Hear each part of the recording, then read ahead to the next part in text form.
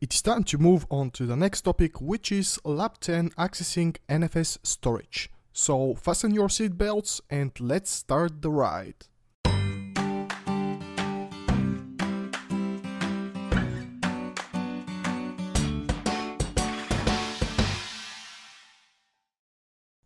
Hello world, this is Nick from NLB, and today we are moving on to the next topic of the VMware 6.5 series, which is accessing NFS storage.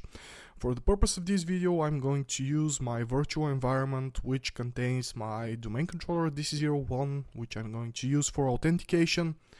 I'm going to use my storage server in here, which I'm going to host the ESXi storage disks, and I'm going to configure the NFS Share on, and I'm going to use my two ESXi hosts alongside with my vCenter server to configure the new data stores and present them to my ESXi hosts. So for the first part of the video, we are going to concentrate on configuring the NFS storage, the NFS Share, and I'm going to use Windows Server so I can configure the share on. Of course, this can be configured on a Linux machine as well, but as I'm more familiar with and comfortable with Microsoft products, I'm going to make the sharing here. So the thing that you will need to enable first, so you will have the option to create NFS shares, is the NFS server role, which is under the file and storage services. So if you expand the file and storage services, expand the file and ESXi services, you will see right here that I've already enabled the server for NFS, which will allow me and will grant me the right to create NFS shares. So after I have the role enabled, I'm just going to the file and storage services under server manager, shares, and under tasks, I'm going to create the new share. I'm not going to use the advanced share because I haven't enabled the server resource manager. Instead, I'm just going to use the quick method to create a fast share so we can map to our ESXi hosts later. I'm going to select the volume that I want this share to be on, and we are going to make the share name, which is going to be NFS Datastore. You can see right here that automatically you will see the local path and the remote paths to the share, and I'm going to click next. So on the next tab, I will have to warn you that it's really important for you to protect your shares in general. So unauthorized access and no authentication, no server authentication is really not the best option. But what I've noticed is if I do not select the allow unmapped user access by UID or GUID, I'm not able to present the share in my preparation for the video. I've noticed that. So if there is a NFS Share guru in here, you can provide me a bit more information on what is the best option to proceed. But what I did instead is I've configured the share permissions so that only my two hosts will have read and write access. And what I did is I performed a test where I've removed the shared access for one of the hosts, and I'm not able to attach the share to it. So let's say that I think it's a good security measure, but what I really think it's good is to browse through the internet and be sure when you configure shares so you don't end up with a person just connecting to your environment and accessing your share. So the first host that I'm going to add is my ESXi VM kernel port on my host 1, and I'm going to allow read and write access and click add, and I'm going to map my second host, which is going to be 3, and read and write access. So if I click next and just leave the other permissions default and click create, I will have my NFS share under my C partition. In shares, the NFS Datastore. Another important thing protecting the NFS share would be if you go to the properties and under the NFS sharing tab, manage NFS sharing, you'll see the same options but presented in a different way. And if you click on permissions, you'll see the two hosts that I've added with read-write access, and for all machines the default access is no access, so this should stay in here. So I think it's going to protect you, but yeah, if there is an expert in sharing NFS storage, leave a comment and we can improve in the future. Now that we have our NFS share, I'm going to switch to my vCenter server, and in the storage tab I'll be able to at least try and add the new storage, the new Datastore that we've configured. So if I click on new Datastore and click next, select the NFS Datastore and next, and this window is important, and depending on what version you select, there are different features that can be enabled, so I encourage you to search what is the difference, but overall the NFS version 3 will serve you better in a bigger environment. And one important thing, really important, that I need to highlight is that when you configure NFS Store to be connected to multiple hosts, do not mount the NFS Store with different versions. So if you select option the NFS 3, that needs to be the option for all hosts connected to this NFS storage. If you mix it up, you will end up with data corruption, and this is noted in here as well. So I'm going to leave the NFS 3 and click next. Under the Datastore, I will just change the default name to NFS Datastore 01, and for folder name I will just add NFS Datastore. Okay. For server, I'm going to specify my IP address of my server, which is 1, and click next. On the next window, I will be presented with the option to mount the NFS store to my two hosts, which I'm going to click next. And this is the ready to complete window where I will click finish, and let's see if this will be a successful mount of the Datastore.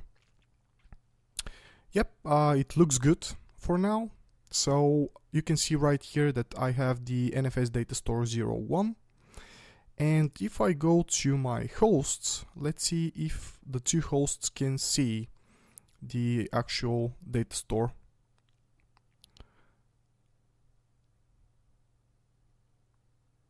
So ESXi host 01 can see the Datastore, and ESXi host 02 can see the Datastore as well. So now that I have the storage enabled, what I can do is I can try to migrate a virtual machine storage files and see if this is going to be successful. So I have a virtual machine called NLB PC01, which is at the moment powered off.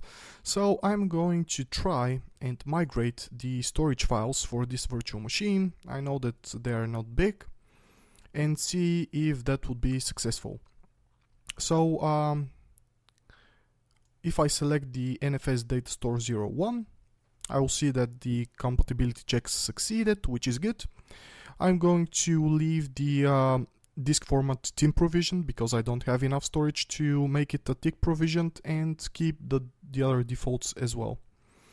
So if I click finish, my virtual machine should start migrating to my NFS Datastore, and let's see if this is going to be successful in the end.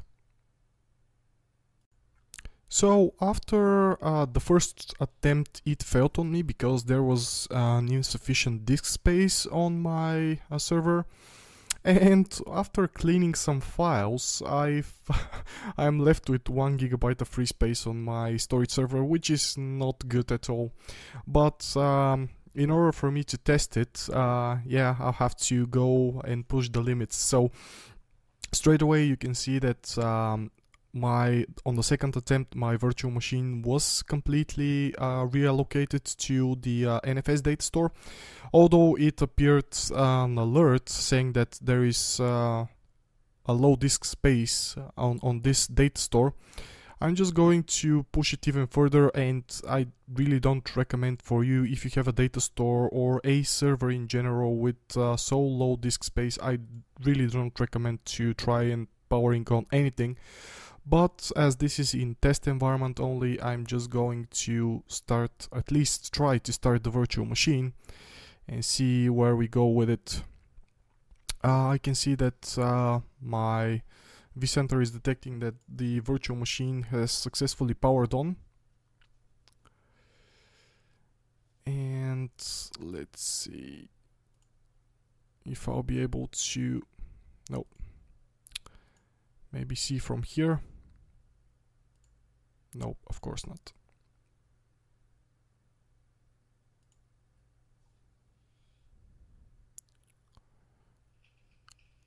Okay, so we have successfully powered on for now.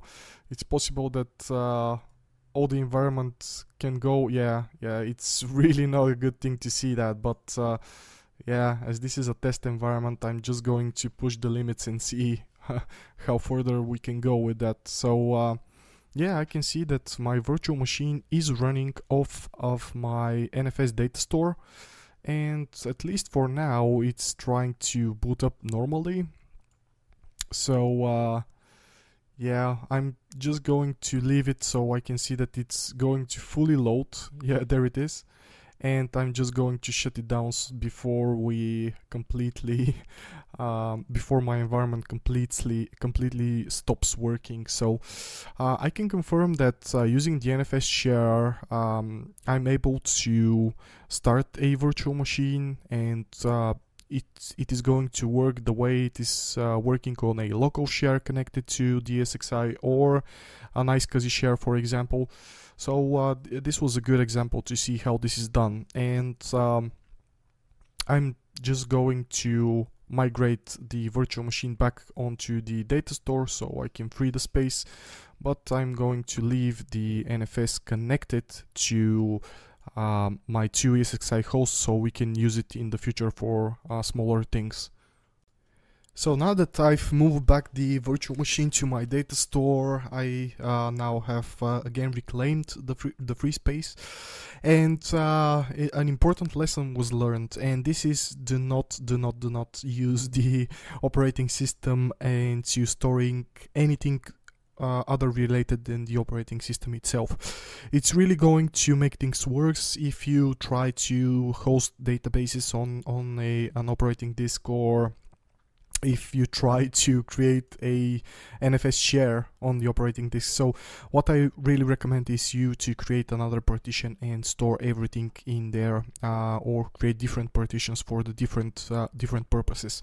So now if I go ahead and refresh the capacity information, my Datastore 01 is nearing the capacity limit, which is around it dropped below 6 gigabytes of free space, but nevertheless this is not going to make any problems. I'm just going to move anything to my Datastore 02 so we can free up more disk space. But in general, this is how you configure NFS on a Windows server, and how you provide access to your ESXi host to this NFS Share. We've moved a single virtual machine on it so we can confirm that it's fully accessible and working. We've migrated information to it and from it, and everything seems to be working fine. So if you like the video, you can always hit the like button and subscribe to NLB Solutions and click on the bell icon to receive notifications for new videos. I'm going to continue with the next topic from the VMware 6.5 course, and the next topic is going to be templates and clones. And yeah, this was Nick from NLB Solutions. Thank you very much for viewing. See you in the next lab.